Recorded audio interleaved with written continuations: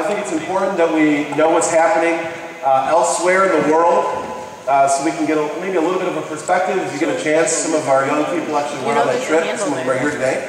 Ask them about what that was like to go to a foreign land and to share the gospel. Man, that'll change you. It really will. It'll change you to be regularly in the Lord's Word.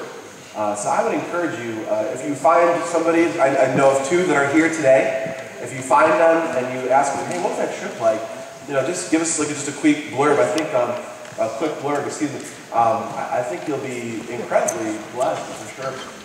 I just walked up front, and I think one of these two guys said something very funny when I walked up. They said, "Man, this kid is hairy," referring to my wrists or something. So it's been a constant encouragement this morning. Somebody told me I looked like Rafiki from The Lion King earlier. That was also a huge blessing, another huge blessing. So I just want to thank everybody for just building me up in the Lord today. All right, so we have some time. And again, I think that's important that we sing and we know what's going on overseas, but also most important is the preaching of God's Word and that we would be willing to be convicted. So we're going to go through a passage. I was kind of battling myself again, just like I usually do when we're doing this, on what passage to preach on. And, you've heard messages on salvation, right? Right? You've heard messages on not sinning, right? Well, there's another element to the Christian life that I think we need to be well aware of. And I'm sure it's been preached here before, but I think it has to be a hallmark of our walk with the Lord. And it's just trusting God with whatever He's doing. All right? I might be a little loud. I don't know if there's a way to take that down. And this is just a basic thing. This is the same way you got saved. You got saved by trusting Jesus Christ to save you. Well, the same way that you're going to grow closer with the Lord is trusting Jesus Christ. It's still trusting the Lord. It's still trusting what He does on a daily basis. And so this message, I would hope that you guys apply it to your hearts. And we're in Hebrews 3. And I think, by the grace of God, it will be a blessing. Chapter 3. We'll read the whole chapter. Wherefore, holy brethren, partakers of the heavenly calling, consider the apostle and high priest of our profession, Christ Jesus, who was faithful to Him that appointed him, as also Moses was faithful in all his house. For this man was counted worthy of more glory than Moses, inasmuch as who hath builded the house hath more honor than the house. For every house is builded by some man, but he that built all things is God. And Moses verily was faithful in all his house as a servant, for a testimony of those things which were to be spoken after. But Christ as a son over his own house, whose house are we, if we hold fast the confidence and the rejoicing of the hope firm unto the end. The chapter starts out as a question. Consider the Lord Jesus Christ. You Hebrew believers, consider Him. Consider what He's done. Consider that He's been faithful, that He obeyed God in every facet. And they make the illustration because a Hebrew, a Jew, is going to identify more with Moses than, say, the Apostle Paul these days, especially now. And so when they're building the case for a Jew to get saved, they're saying, think back to Moses. Moses himself was faithful in all the tasks that God gave him, but Jesus was more so. And then it goes on to develop the case that Jesus himself was God. And then they say this, every building has a builder, a master architect. You understand what I'm talking about? If you go downtown, if you go downtown to Cincinnati or Columbus, you'll see some cascading buildings that are quite beautiful, and you'll know that there was somebody behind those plans. There was a city planner, there was an architect, there was some sort of agent that would go across and to make sure that all the building codes were in order, and all those types of things. There is somebody behind the plan, and they're saying that in the way that Moses began this incredible exodus, and yet God used him in a great way, Jesus Christ more so. And Jesus Christ is God. Let's go on.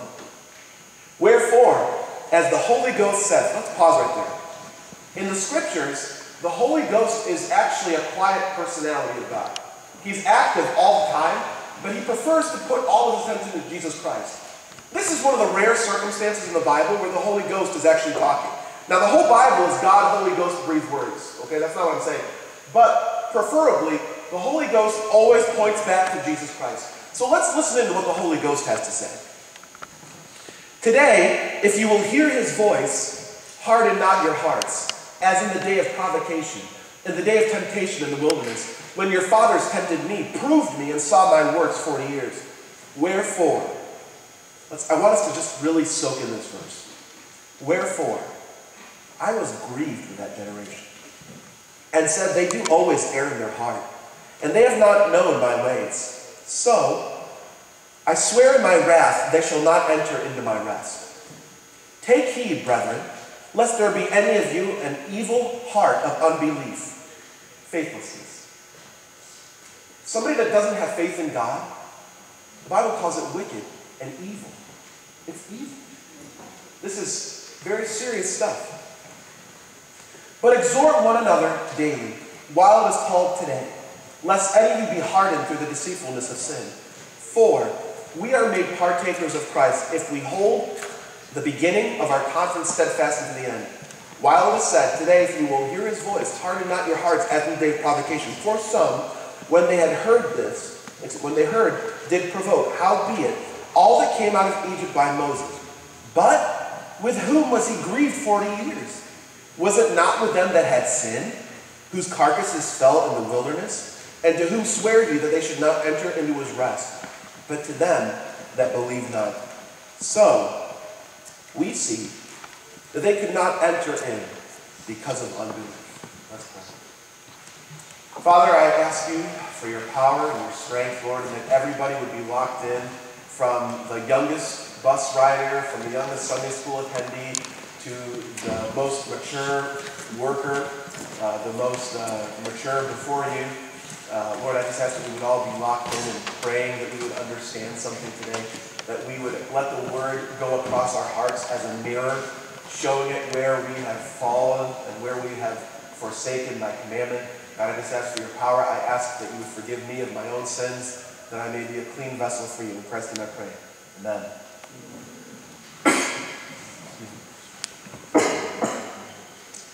The title of this message is Trust Him for Your Rest.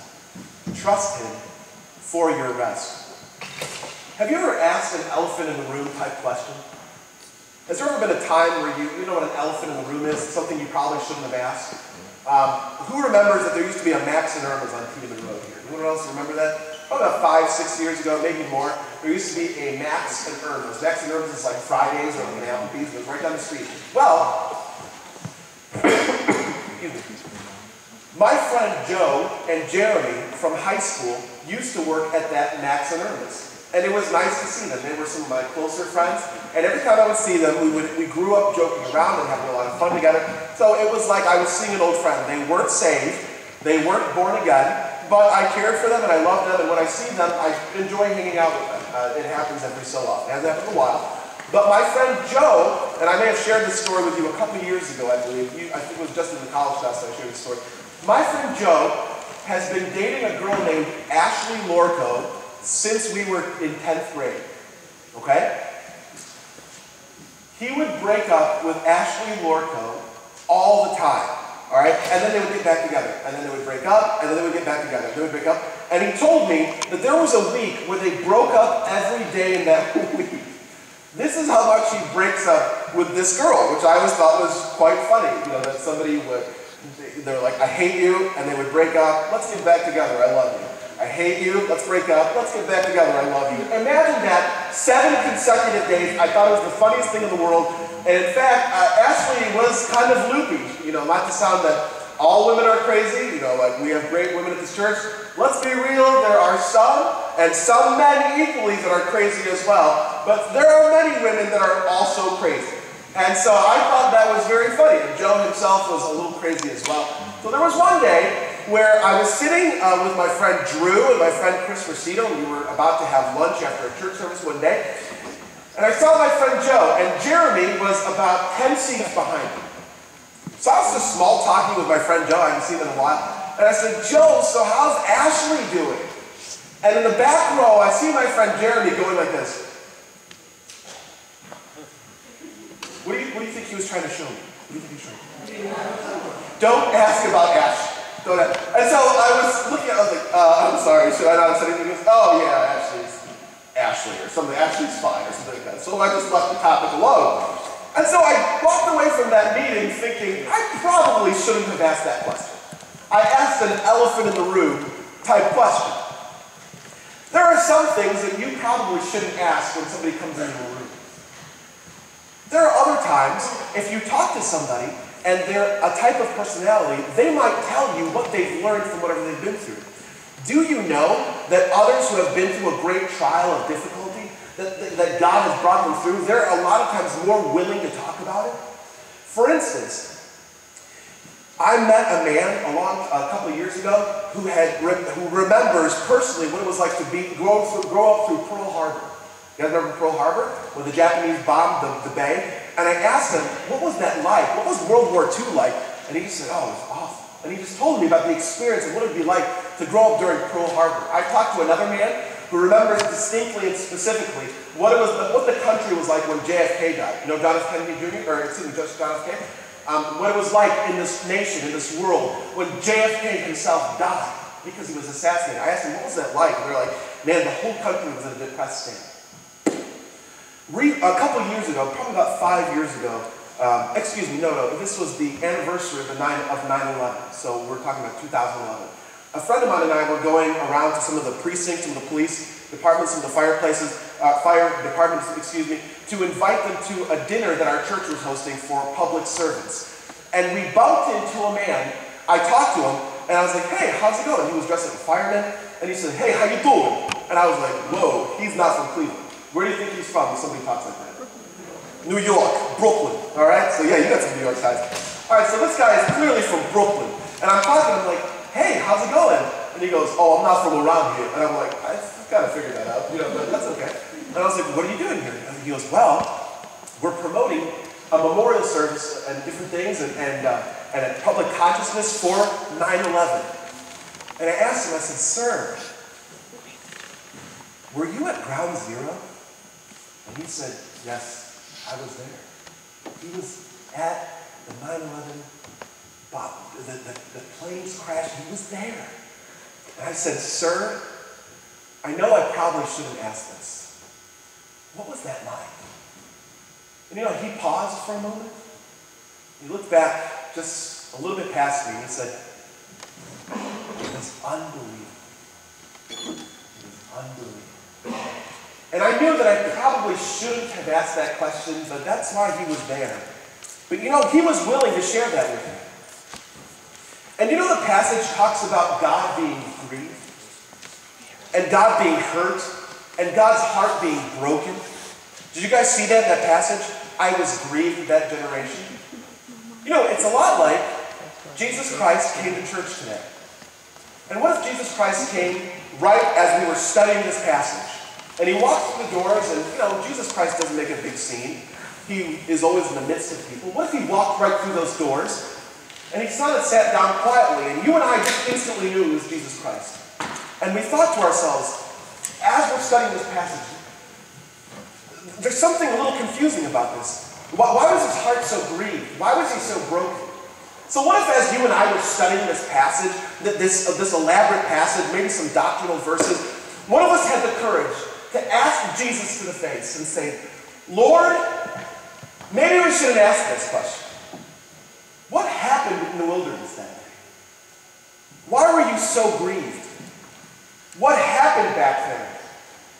And what if Jesus, just like that man, maybe he winced a little. Maybe there was a glistening in his eye. There was a tear in his eye as he thought, oh, the wilderness. You want to know about the wilderness. You want to know what happened that day. And you know what he tells us? I was grieved with that generation. It really hurt me. God was grieved. And you know what he would tell us?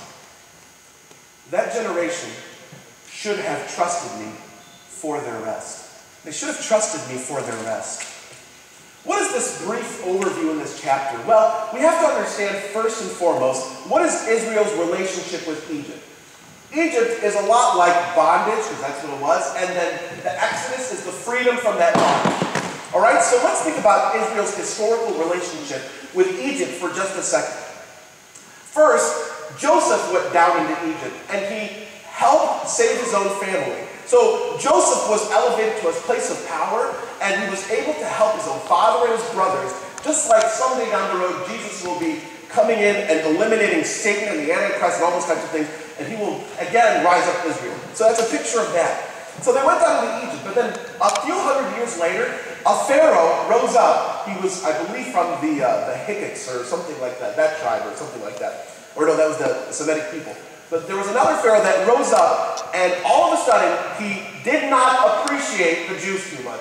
In fact, he was well aware of the times where they had risen up and they tried to overthrow Pharaoh. So they thought to themselves, let's kill all these young boys, let's kill all the men, we'll put them in bondage, we'll make them make pyramids and limestone, we'll make them do those types of things, and we ourselves will control this people.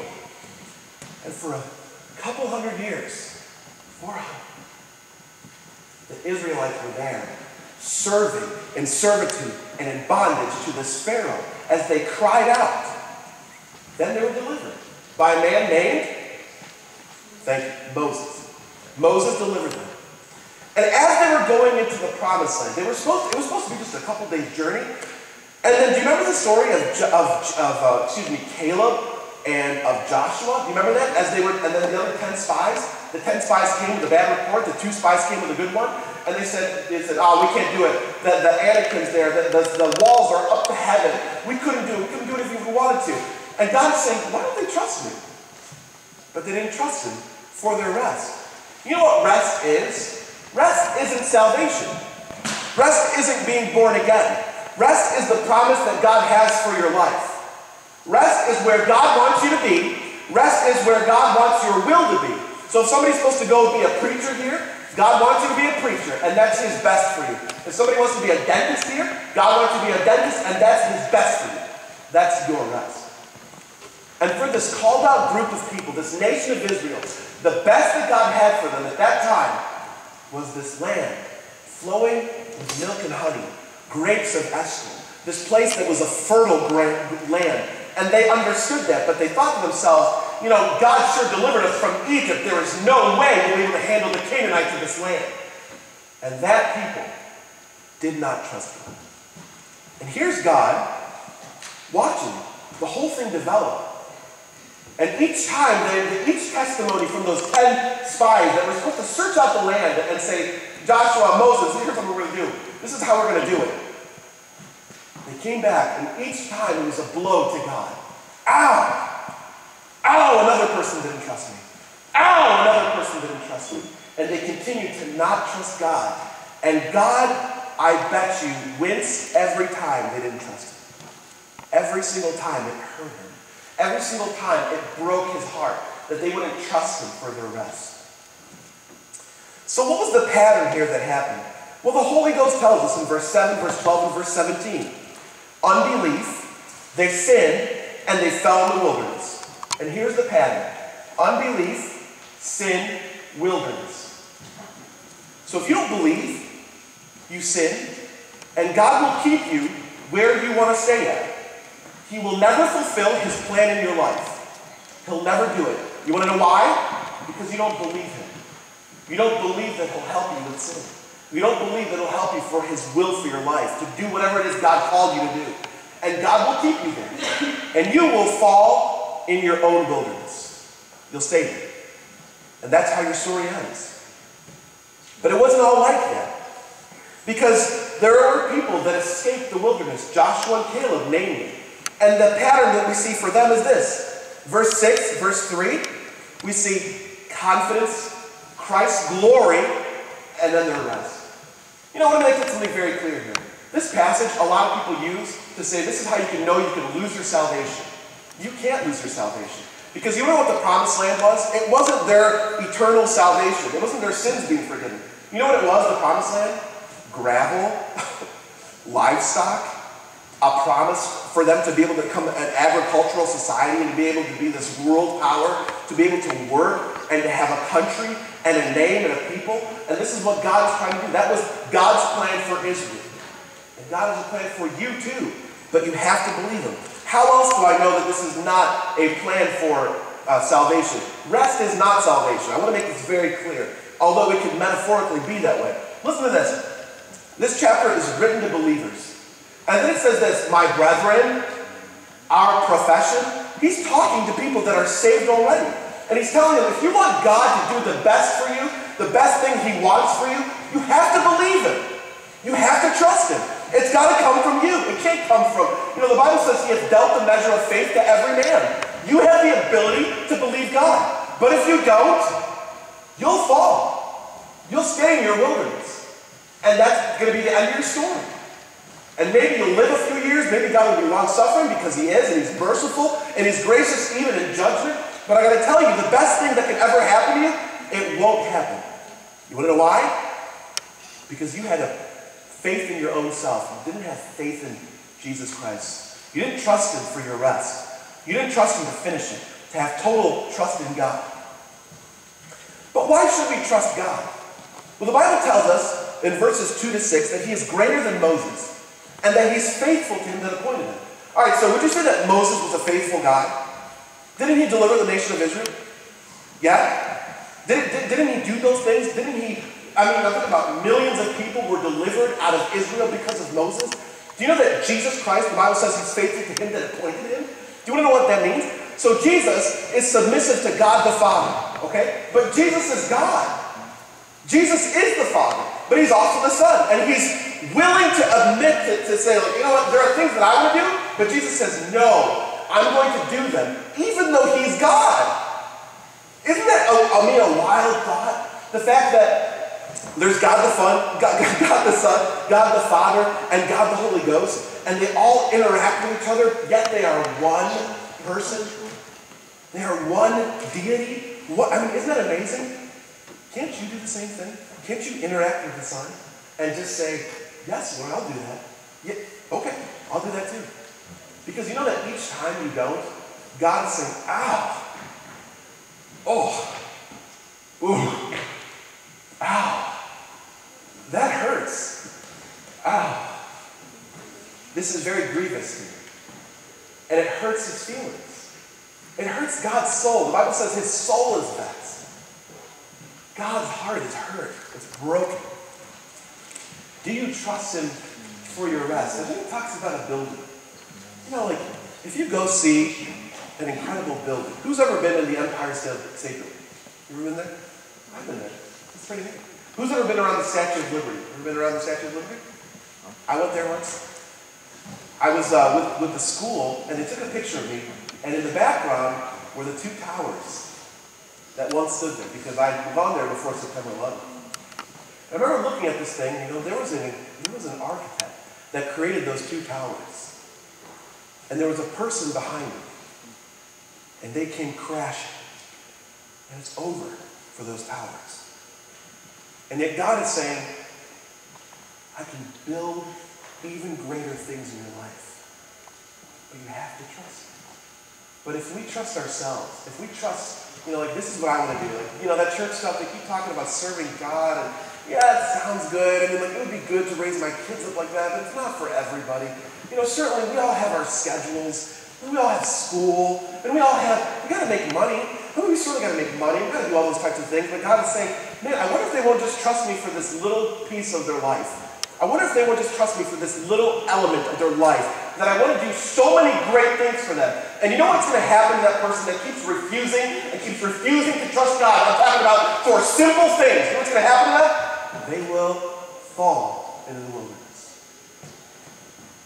Faith, Christ's glory, and you enter his rest. You enter God's best for your life. You know what's incredible about Christ being a builder? He's always been. What made Moses less than Jesus Christ in this context is that Moses had a beginning. He was a human being, just like you and me. And that something had to happen for Moses to exist. Something biological, some training had to happen for that. But for God, the Alpha and the Omega, he has no beginning. Nothing caused God. Nothing created it. You understand what I'm talking about? Can't you trust something like that? Wouldn't you be able to trust a God like that? A God that says, I want to tell you how powerful I am. I have no beginning. I am uncaused. I am greater than Moses. Like, you don't even know how much I'm greater than Moses. I am the Alpha, I'm the Omega. I am the high and lofty one, the Bible says. The Bible talks about how he flung the stars into the sky. Can you trust somebody that has the ability to fling stars? I think so. And yet, what are the things in your life right now that just seem like, okay, I haven't released this part of my life to God yet. Your decisions, your own will, your ability just to make choices, don't you want that to be God's will? Because each time you don't believe God, do you know what's actually happening? Ooh. Ow. Oh, they hurt me again. Oh, they hurt me again. They hurt me one more time. They keep hurting me. They don't believe me. They're not believing me for the first words. They hurt me again. They just don't trust me. I wonder why they don't trust me. It's like the little boy who wants to help his dad out to work on the car, or the little daughter that wants to help her mother in the kitchen. And the mom says, you're just too young for this. Or the dad says, you're just too young for this. You know, in a lot of ways, it's like we're getting God right here, like he's our little toddler. And we're saying, God, you can't handle this for my life. You couldn't do that, could you? I mean, there's not, to consider what, I mean, let's just take your Lord. You know, like you have all these rules and all these things and all these aspirations for my own life. You don't know what it's like to live in this world. I gotta work 40 hours a week, I gotta go to school, I have all these things to do, I have all my friends to consider, I have my own family, I have my own will, I have my own dreams that I would like to do, but I don't want for you to be a part of them. You know why? Because we don't quite believe God. We think he has a beginning. We think that he's less than what he says he is. But God says, you can trust me. You know why you can trust me? He is the uncaused builder. He's the uncaused God. So here's Jesus. He tells us the whole story. We sat down and we asked him, Lord, what happened in the wilderness? What happened? And he told us it was just a group of people that didn't believe him. As simple as possible. I had so many dreams and aspirations for them. And they just didn't believe me. And it's almost like Jesus is saying, to you, to you, to you, to you, to you. And he's saying, will you believe me? Will you trust me? You know, it actually really hurts me when people don't trust me. You know, when people come up to me and they doubt that I can do something for them, it actually hurts my feelings. It really does. I wonder what God does. I wonder when we can't trust him for little things in our life. We can't believe him. This is the next step of your Christian life. Because I know that week after week, everybody here raises their hands that they're saved, and maybe there are some that are not saved. But most, by and large, this group of people has been coming here for weeks and months, and some even years for a time. But by and large, this group is saved. Do you want to know what the next step in your Christian life is? Believing everything God says. And literally doing it by your works. In action. Okay, because salvation is just you trusting Jesus Christ and saying, okay, I understand that. By your own actions now, you have to start trusting God. And first, that is faith.